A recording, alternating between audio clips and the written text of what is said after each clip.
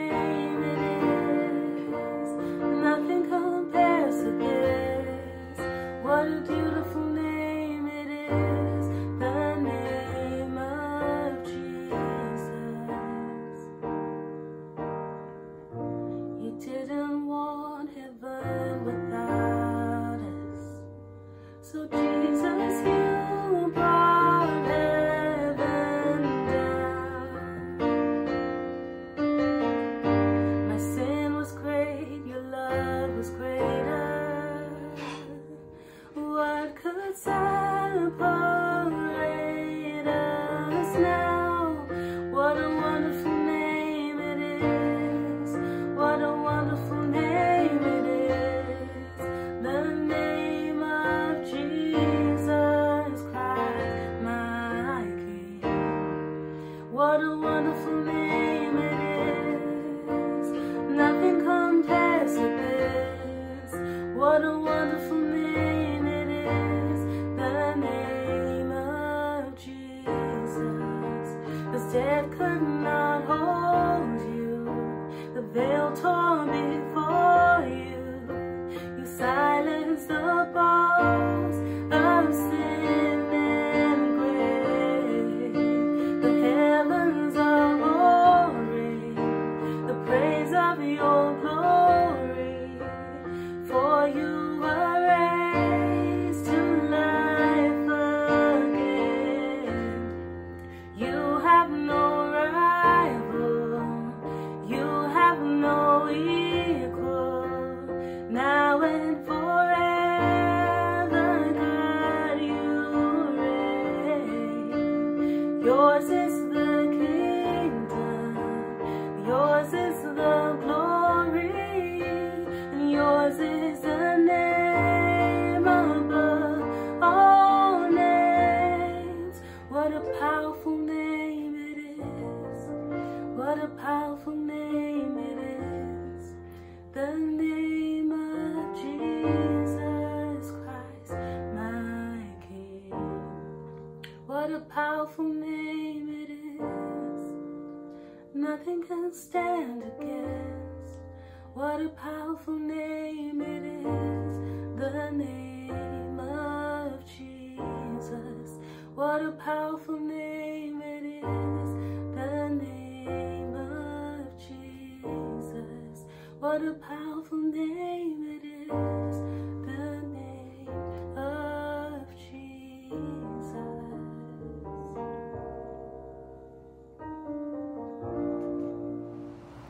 I have a sermon for the graduates. However, before I get to the sermon, I would like to read the graduate's name, their diploma, and the university that they graduated from. Dr. Tito Ogunbiyi, Doctor of Medicine, Poznan University of Medical Sciences. Dr. Angel Chin, Doctor of Dental Surgery, Poznan University of Medical Sciences. Dr. Memory S.M. Herman, Doctor of Dental Surgery, Poznan University of Medical Sciences. Dr. Tina Grefson, Doctor of Dental Surgery, Poznan University of Medical Sciences. Dr. Andrew Yin, Doctor of Dental Surgery, Poznan University of Medical Sciences. Dr. Bimisola Agumbuyede, Doctor of Dental Surgery, Poznan University of Medical Sciences. Ian Vincent Abraham, Bachelor of Science in Finance, Poznan University of Economics and Business. Brenda Navanit, high school graduate of the International School of Poznan. Ashley Tan, high school graduate of Zespół Szkół Muzycznych w Poznaniu. Congratulations. Well, good morning and congratulations to all the graduates that we are celebrating today. Normally, we would be together at the Sheraton Hotel in Poznan.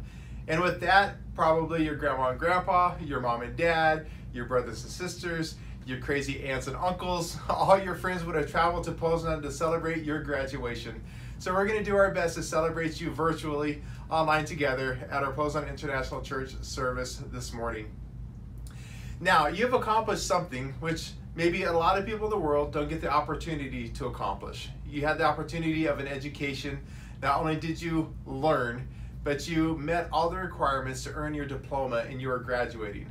Something else that's very, I think, important to highlight, all of you are not only just graduating, but you're graduating in a foreign country. Meaning that you left your family, you left your home, you left your comfort zone, you left your cultures, and you embraced new cultures, new foods, new languages, new professors, and made new friends and found Poznan International Church. So we would like to honor you, not only for your graduation, but for going abroad and just learning many, many new wonderful things. I think that's going to take and change your life forever. So we applaud you in that. Not only in this or in that, but you also did it through COVID-19, through this world pandemic. So congratulations, from all of us to you on such a job well done.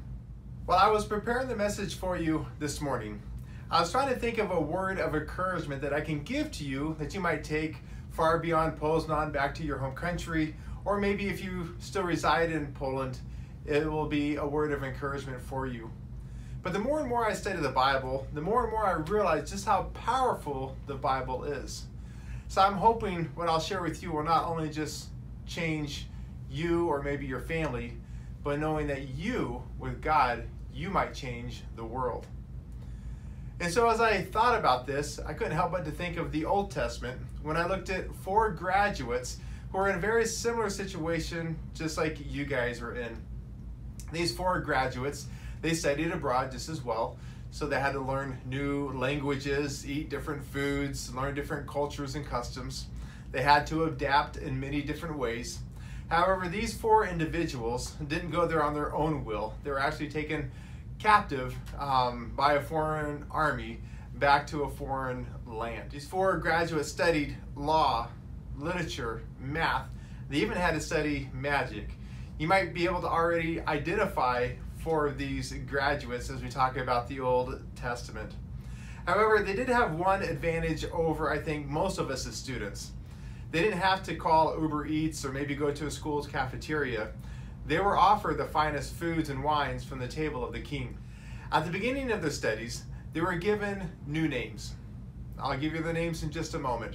At the end of your studies, you guys are given an addition to your name, such as PhD or DDS or MD or a BS or an MA or a BA, whatever that might be. However, the captors of these 4 graduates had one purpose in mind, was to train these 4 individuals to give them a new identity in their thought process, in their character, and who they would become. We know these 4 individuals as Daniel, Hananiah, Mishael, and Azariah, whose names we know still Daniel to Daniel, even though his name was changed, but Shadrach, Meshach, and Abednego. These 4 students had their lives turned upside down.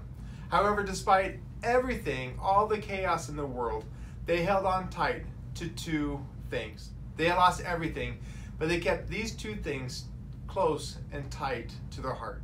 I would like to give you an encouragement that no matter what the future might hold, no matter if there's another pandemic or government collapse or chaos or wars or whatever that might be, I want to encourage you to hold tight to these 2 things just as they did back in the Old Testament, that you will hold on to them tight today, that you might change our world for the better. Those 2 things, 1, their convictions, 2nd, their character. Your convictions are what you hold on to, is what is right and what is wrong.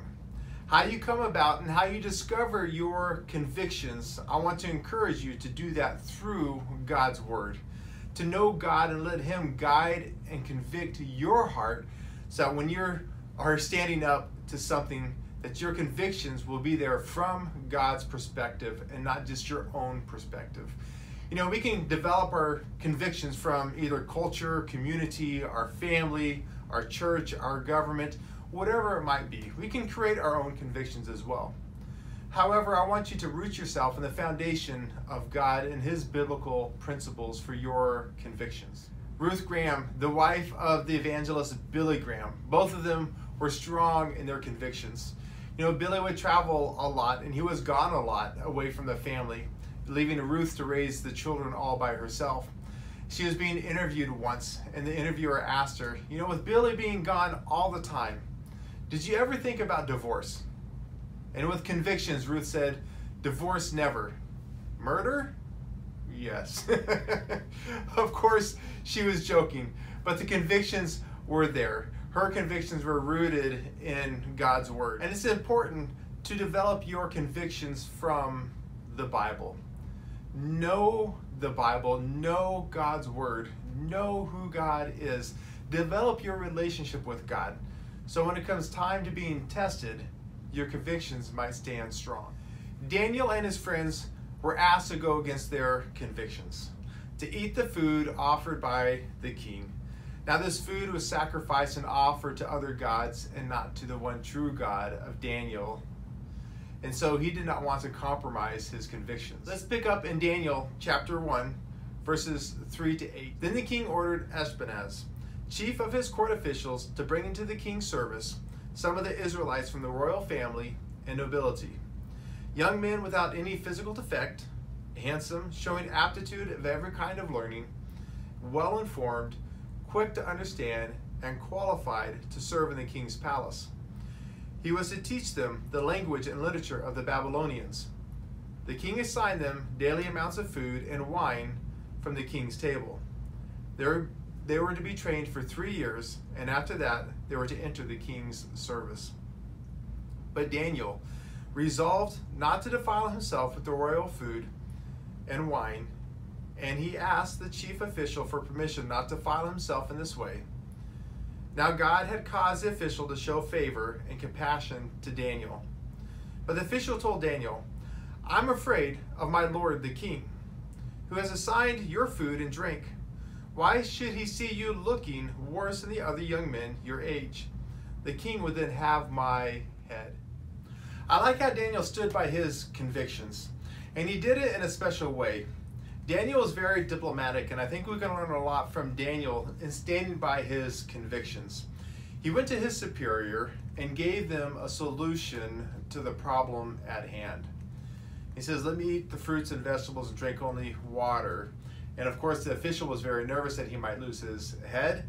However, it worked out in Daniel's favor. So much so that they even changed the diet of all the other students. I'm sure the other students were not happy after eating and drinking from the king's table, but it worked out in Daniel's favor.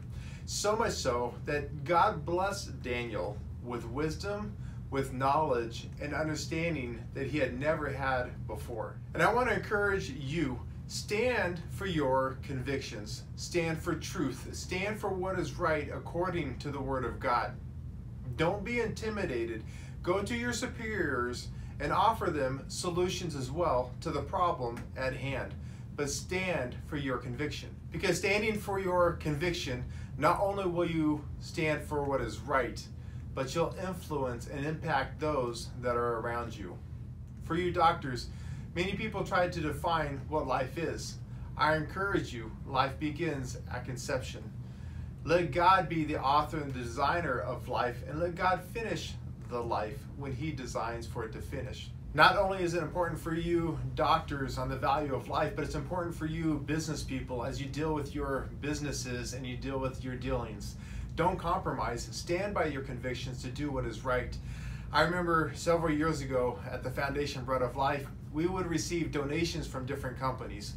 One company, for example, would give us 500 units on the invoice, but they would say, "Hey, we'll just give you 300 units, you take 300, but 500 is written, so we help you, you help us, everything is good." Well, I had to politely tell the company that we couldn't receive this type of donation unless what we received was actually on the invoice. Well, we had lost a few donors because of that, by standing on our convictions. However, God still provided, and God still provides even to this day. To give you just an example of God's provisions, just modern day, you know, in mid-March, as this pandemic was really starting to grow, a lot of people were becoming more and more hungry as we were being more and more isolated. So Bread of Life from mid-March up until the end of April was able to distribute more than 34 tons of food. So God still provides in abundance for many, many people. So I encourage you, in your business dealings, God will still provide for you, but do what's right. Stand by your convictions. And it's important for your own life, because when you stand by your convictions, you're going to influence not just those around you or influence the world. You'll influence your spouse, you'll influence your children and your children's children. Allow the relationship that you have with God to influence your convictions. Stand upon your convictions as you stand on the authority of God. There's that old famous saying, if you don't stand for something, you'll fall for anything. So I encourage you, Christian, know your conviction, stand your ground. The second point that I have for you this morning is your character. What makes you who you are, the person that you will become. You know, it's important when you try to know someone or know something. If you try to know God, it's important that you know the attributes or the character of God. If I was to list them for you, which I'm sure you can list them in your head, there's many.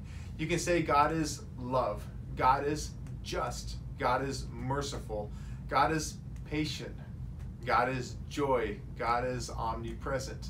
There's many things, and the list can go on and on and on. But if we were to list your character, what would people say? And I know this quote, I don't know who quoted it, but it says something like this: character is who you are when nobody is watching. You know, many years ago, I was involved in the Boy Scouts of America, and we were given a scout law, and these attributes of the scout law are really good in character. And I want to share them with you, and hoping that you might apply them to your own life. They come from the Bible. Scout is trustworthy, he is loyal, he's helpful, he's friendly, he's courteous, he's kind, he's obedient, he's thrifty, he's brave, he's clean, and he's reverent. I want you to list your character traits in your own life. Discover what they are. If they're lacking, develop them, improve them, and bring about your character to the character of God. This is what we aim for as Christians. So there's nothing wrong with striving for it and improving ourselves to become more like God and his attributes and his character. Listen to this quote. It says, "The purpose of Christianity is not to avoid difficulty, but to produce a character adequate to meet it when it comes. It does not make life easy. Rather, it tries to make us great enough for life." I can't think of something more important than developing our character like God through reading the Bible, knowing the scripture, knowing the characteristics of him.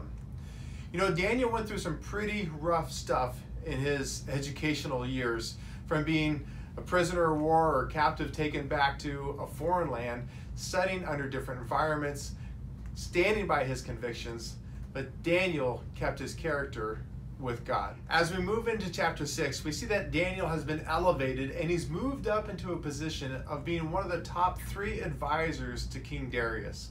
And being at the top, you know, when you soar like an eagle, you attract hunters. So many people wanted Daniel's position. It was known that Daniel was probably next in line, closest to the king. And so people tried to find lots of dirt, like all politicians do. They try to find lots of dirt on Daniel so that they can remove him from the power that he has. They couldn't find any dirt on Daniel, so they decided to change the law of the lands in order to trap Daniel. So they changed the law that you could not pray to any other person, but only to the king. Well, when Daniel heard this, he went back home and he prayed. Let's pick up and let's read in Daniel chapter 6. When Daniel knew that the document had been signed, he went to his house where he had windows in his upper chamber open toward Jerusalem. He got down on his knees 3 times a day and prayed and gave thanks before his God, as he has done previously. Now, the law also stipulated that if you prayed to anyone other than the king, you'll be thrown into the lion's den. Daniel, knowing that, still went back with his character and still spent time with God and prayed together with him. The politicians caught Daniel in his prayer time, went before the king and said, "King, this is the law. You have to punish Daniel with death, throw him into the lion's den." It broke the heart of the king because he knew that he had been tricked. But the law was a law, and he threw Daniel into the lion's den. But Daniel did not die. And when the king came, Daniel told him that the angels had shut the mouths of the lions. This is what King Darius wrote. He says in Daniel chapter 6, "Then King Darius wrote to all the peoples, nations, and languages that dwell in all the earth." I want to pause just for a moment, and I want to read that again.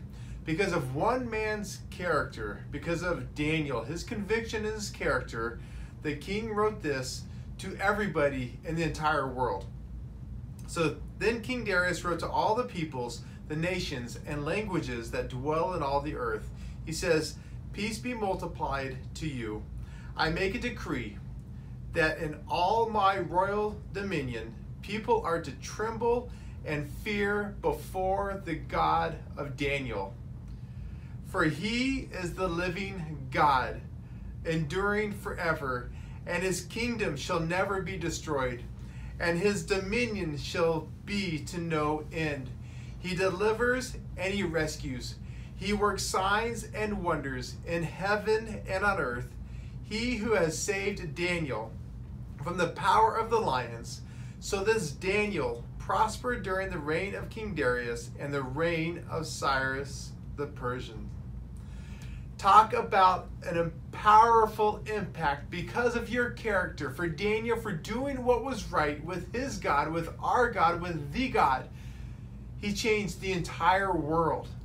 The king wrote to all the people in all the lands of who God is. So you graduates this morning, I encourage you, stand by your convictions, stand by your character.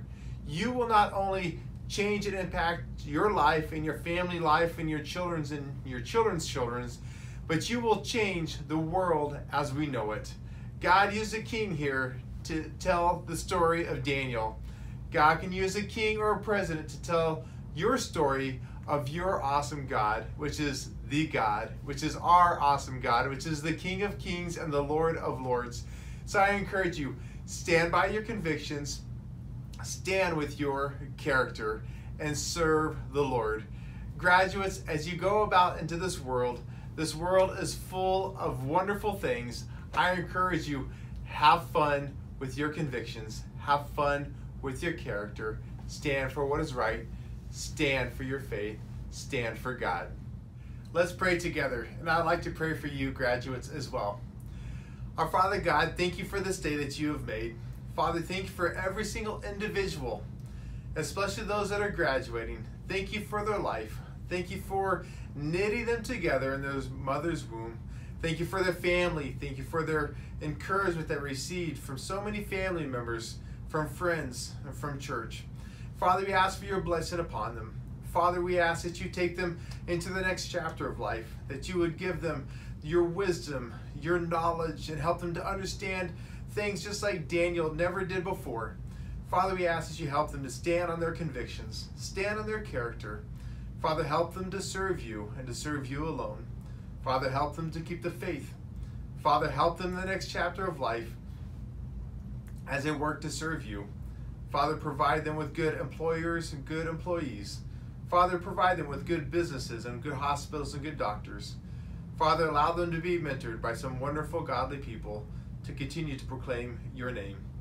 Father, thank you for this morning that we can come before you to celebrate the graduates at Poznan International Church. And Father, thank you again for your love. And we ask for your blessing upon all of these people in your name. Amen. And now we have a very exciting slideshow for you graduates and for your family members. I know you guys will enjoy it. Thank you so much for sending in your different photos and your memories. So my wife Brooke has put this together especially for you. So enjoy and have a wonderful time reminiscing about your days as a student, and also enjoy your day as a graduate. God bless you guys. Enjoy the slideshow.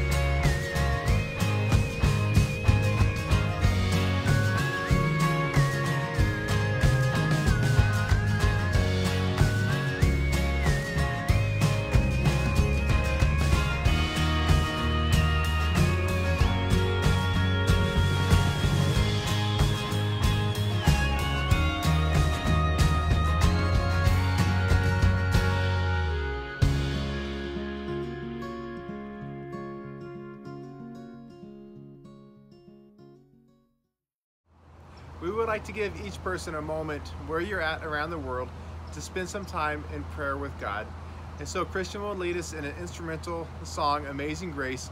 So I give you a moment now where you can pray where you're at, and I'll close us in prayer.